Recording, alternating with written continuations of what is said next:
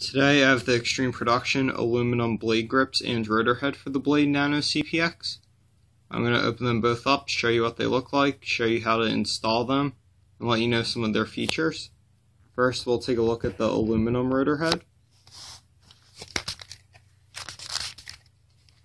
And the first thing that you're going to take out of the package, as with all Xtreme products, are going to be your instructions. And as you can see, it comes with two different pieces that attach. It depends if you're using the stock linkages or the Xtreme-Production DFC linkages. I'm going to be using the DFC linkages that come with the aluminum blade grips. Next, we have the Xtreme sticker sheet. And lastly, we have the aluminum rotor hub. As you can see, it comes with the two screws and the two anti-rotation guides. And I'm going to take this out of the package and show it to you closer up, and then we'll install it on the helicopter. And here's a close-up of the aluminum rotor hub. As you can see, it's very nicely machined. And I have the DFC anti-rotation guide pressed onto it. They're just a press fit on. And it doesn't come with any dampers. But if you're going to use the stock blade grips, you're going to use the stock dampers. If you're going to use the Xtreme-Production blade grips, it comes with two sets of different dampers, and I'm going to show you them later. So here's the rotor hub. It uses two screws, just clamps onto the main shaft like the stock one. Now I'm going to go ahead and install it, and then we'll unbox the blade grips and show you what they look like. And now inside the aluminum blade grip package, this is what you get. You have the instruction sheet. You could use the stock hub if you want for the DFC arms. With these blade grips, you have to use the included DFC arms. And if you want to use the stock hub, you could just simply trim the guides off. And of course, you have your blade grips and DFC arms, plus an extreme feathering shaft, and this feathering shaft is 1.5 millimeters in diameter versus the stock 1 millimeter, so this one will be less likely to bend. You have different dampers and spacers in here, and the instructions show you exactly where they go.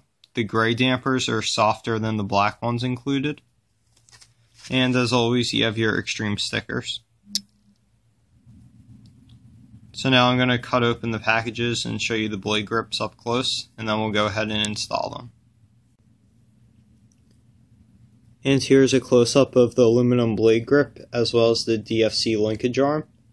As you can see, the blade grips feature the Xtreme logo, and they're made of grade 70-75 aluminum. And these are a little bit thicker than the stock blade grip, so you will have to use blade spacers like on the Bladed 130X blade grips. I'll show you those once they're installed. And these DFC arms, the links are threaded on the end, so you could adjust blade tracking. And as you can see, one side does have the Xtreme logo, and this is the side that you want facing out. Now we're going to go ahead and install this along with the aluminum rotor hub, and I'll show you what it all looks like. And before final assembly, I just wanted to show you the size difference in the bearings. As you can see, the Xtreme bearings are much bigger than the stock bearings. That's just going to give you a little bit better flight characteristics, as well as make the Nano more durable, and make the bearings last longer. And that is also why the blade grip spacers are necessary. And I'll show you those once it's all assembled. Okay, and here's the final product. Everything went together very nicely. The blade grips, they have no slop in them whatsoever. There's no in and out movement, there's no up and down movement. They're absolutely perfect. It's going to give some really nice crisp cyclic response. It's going to make the helicopter a lot more responsive. And what's nice about these upgrades as well is you could do either just the blade grips or just the hub if you don't want to do both, because they are all compatible with stock parts. And the DFC linkages, they do have a direction to them, so if they don't easily snap onto your swash plate, just give them half a turn and they'll snap right on. And overall, this makes a really nice upgrade for your Nano. It's going to be a lot more durable with the bigger bearings, the thicker feathering shaft, as well as the fact that it's made of grade 70-75 aluminum, so it's going to be very, very difficult to bend these, if it's even possible, on a helicopter this small. And these parts are going to last you a very long time, and it's going to end up being a nice upgrade to your Blade Nano CPX from Xtreme-Production.